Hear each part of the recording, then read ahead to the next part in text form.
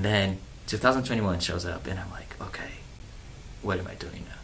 I was on a plane, and I realized, I'm like, dang, I'm screwed. I don't know where to go. I really don't know what else to do.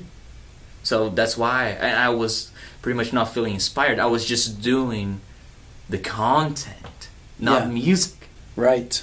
When I made my Instagram pieces, it was pretty much like music. It felt natural. It felt very like the essence of the creativity. And then I got in a point that I'm like, what am I doing?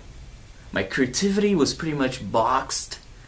I couldn't feel inspired to, grab a guitar and be like, wow, this is good. I felt like a regular job. And it got in a point that pretty much I was like, no resources, no energy.